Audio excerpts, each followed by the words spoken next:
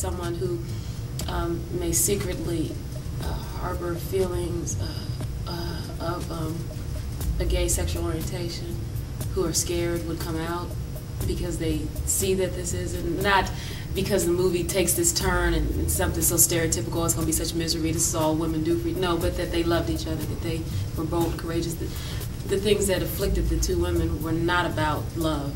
It was not about two women being together. That's another point, too. It's not about the two women love each other, so therefore it's destructive. No.